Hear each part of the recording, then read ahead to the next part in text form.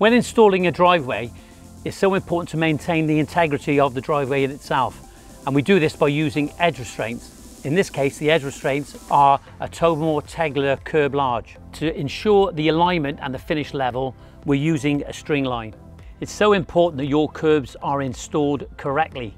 In this case, we're using a 6-to-1 mix, 6 sharp, 1 cement as a semi-dry.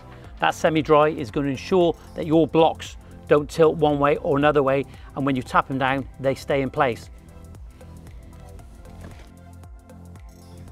We've got our mortar on our curb brace now, and we've got to make sure that when we're tapping down sufficiently enough to ensure that there's a good bed underneath.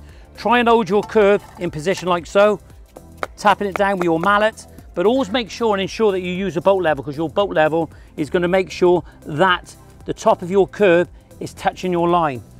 And you need to get down and have a look and see what you're doing.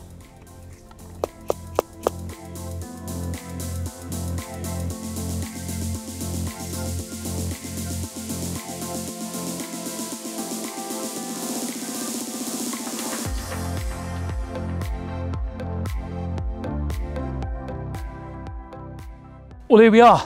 We've laid our curbs, they're in place, but now we want the curbs to stay in position.